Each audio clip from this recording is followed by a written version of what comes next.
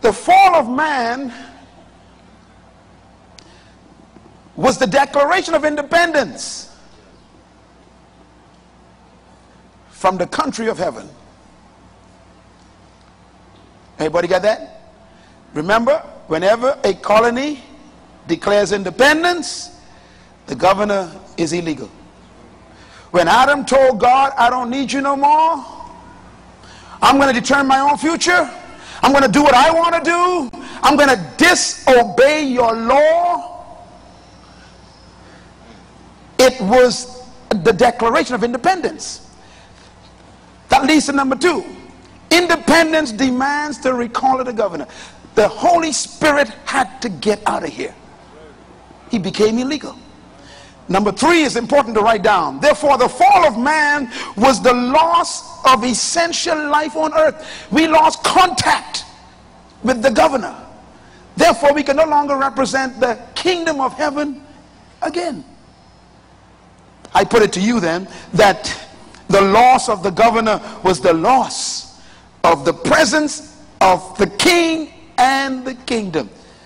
This is very important. Man never lost a religion. So joining a religion will never satisfy you. If you're thirsty and you eat bread, you still thirsty. No matter how good the bread is, no matter how much raisin they put in it, nuts, cranberry, coconuts, you thirsty. That's right. That's right. If you give yourself what you don't need, you are still thirsty. No matter how sophisticated your religion is, if it's a religion, you'll never be satisfied. Yes, sir. You'll be busy but never satisfied. That's why Jesus Christ could not bring a religion to earth. That is not what man lost. Write this down, please. The death that Jesus talks about in Genesis chapter 2. The day you disobey me, God says, you will surely die. That death means detachment from the source or the country of heaven. When we declared independence from Great Britain, we had to exchange constitutions. We gave them back theirs and we created our own. The Bible says there is a way that seems right unto a man, but the end thereof is what? Death. In Isaiah prophesying about the Messiah, it says we are all like sheep gone what? Astray, each man to his own way. That's what independence is. We can't call England and ask it to give us money to build roads no more. That's good. We can't say, England, please help, we need some fresh water, we need some new badges to bring water from Ireland. No, England says, you on your own, you declare independence, you got to pay your own bills. Independence means that you determine your own future. And that's what Adam did. Write this down, please. Adam, therefore, became self-determinated. He determined his own future, physical and spiritual. Now, by the way, whenever you throw out a governor, you got to replace it with another governor. The first act of our country when we became independent was we got to appoint a new governor. Who was the first governor of the Bahamas? From the Bahamas? Sir Myles Butler. Where was he born? Right here. Right down here. What part of the country? Bay Town. All right. Now think about this now. We threw the Holy Ghost out and appointed Lucifer. Is anybody here with me? Lucifer is an unemployed cherub. He was fired for insubordination. No wonder why we hate authority. When you are ruled by someone who is unruly, y'all talk to me, man, then the first thing you do is kill your brother. Come on, Ken. Jesus talked about Lucifer one time. He says, you are like your father, the devil. And then he defined him. He says he was a murderer from the beginning. No wonder why our murder rate is rising. The devil is still harassing the Bahamas, but God lives in the Bahamas. We're going to kick him out. Come on, go with me in the name of Jesus. You cannot fight the spirit of murder with policemen.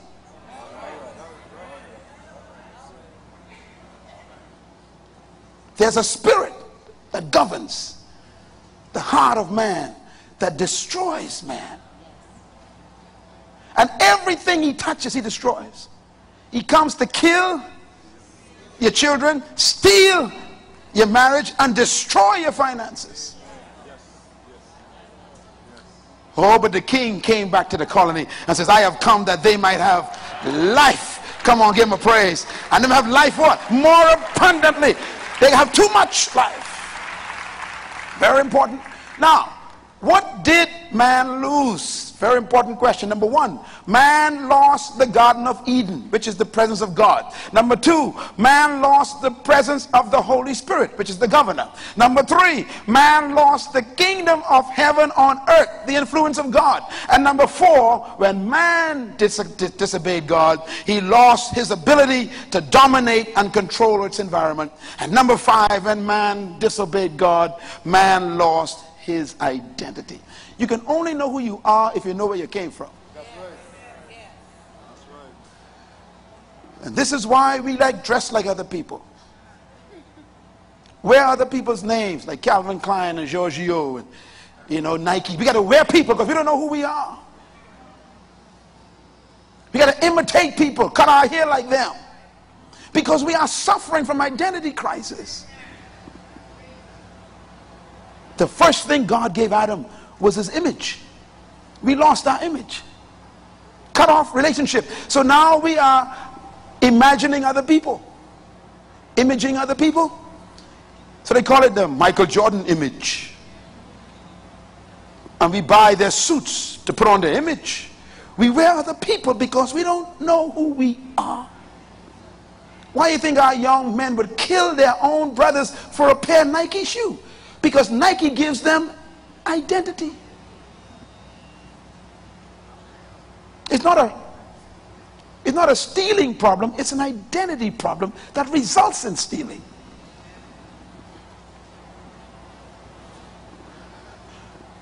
Of course, none of y'all are like those young people now. Y'all are sophisticated believers. Then why are you trying to get a car you can't afford? Because you got an image problem.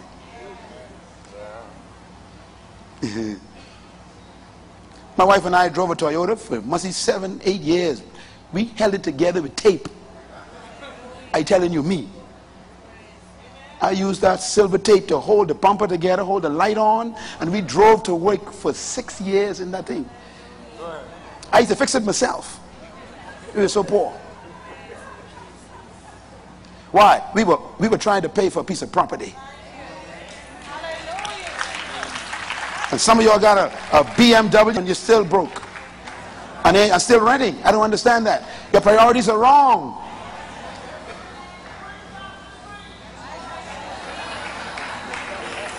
Don't be jealous of people because you don't know what they paid to get what they got. Am I right, Brother Mike? People look at you and say, well, who do you think you are? Shut up, man. You don't know what we did to get this. See, I had no image problem. I was Myles Munroe going to the government building in that car, smoking. Tuka, tuka, tuka, tuka. Everybody laughing. I paying for my property. We lost our identity. And we try to find it by sacrificing our own children. I put it to you, friends. The greatest loss we had was two things. Number one, the greatest thing we lost was the kingdom of God. And the greatest person we lost was the Holy Spirit, the governor. Whenever you declare independence, you lose two things. Only two things. You lose the kingdom and you lose the governor. Now, therefore, if God wants to regain his colony, he has to get these two things back. So the coming of Jesus Christ was simple. Stop making it complicated. He didn't come to start a religion with all this ritual stuff. He came to bring the kingdom back, and in order to keep it here, he had to make sure and leave the governor here. That was the purpose for Easter weekend. As a matter of fact, let me show you some stuff here and blow your mind.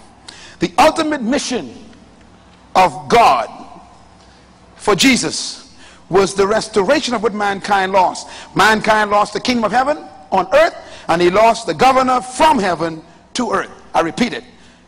Man lost two things. He lost the kingdom of heaven on earth, and he lost the governor from heaven on earth. So he lost two things. Ladies and gentlemen, if I die in the morning, remember these two important points is what I tried to tell you about all my life. The only two things that Jesus preached was the kingdom and the Holy Ghost. Study the four gospels. He never preached prosperity. He never preached faith. He never preached healing. He never preached deliverance. He never preached those things. He preached the kingdom. The kingdom. Then he says, the Holy Ghost shall come. Holy Ghost shall come. The kingdom. The Holy Ghost shall come. Two messages. Because they are the same message. If the governor is present, the kingdom is back. If the governor is present, the kingdom is back. If the government is present, the kingdom is back. If you ain't got the governor, you ain't got the kingdom. You can be a Christian and not be in the kingdom. Because a Christian is a religious person. You can follow certain rituals and be a Christian. Matter of fact, you can be a pastor in a church and not be in the kingdom. You don't believe me? Run into Nicodemus.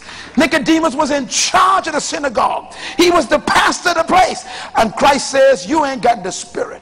Except a man be born of the Spirit, he cannot enter the kingdom of God. I don't care how many robes you wear, incense you burn, candles you light. He says, you ain't got the Spirit, the kingdom ain't in you.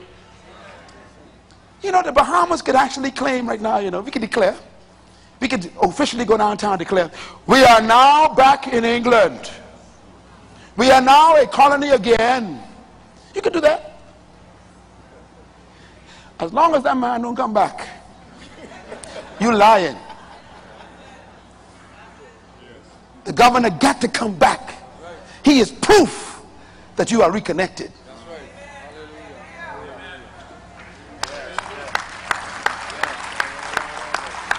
Follow me carefully now.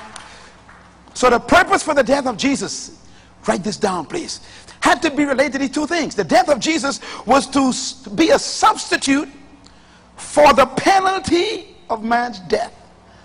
You know, do you remember what the government said? The government said, the day my citizens disobey me, they shall surely die. That came down from the government. So when man disobeyed God, the government had to pass judgment on man to kill him. So Adam, that's you and me, we had to die. Therefore, instead of killing us, the king of the country decided, I love the colony so much, I am going to kill myself in their place. In their place. In their place. In their place. In their place. Everybody substitute. In their place. Say substitute. Let me tell you something. The death of Jesus was not the ignoring of your sins.